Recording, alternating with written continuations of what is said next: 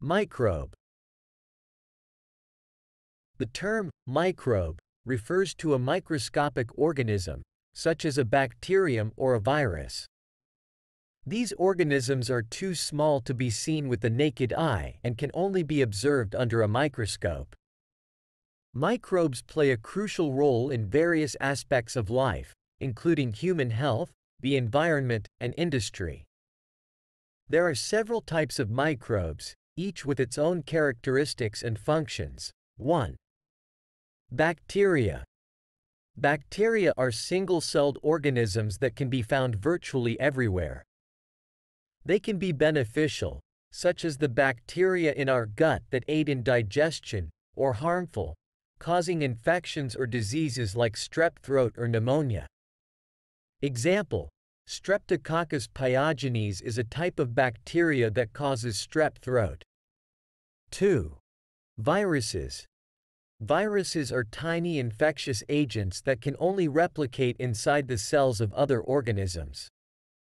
They are responsible for a range of diseases, from the common cold to more severe illnesses like HIV or COVID-19.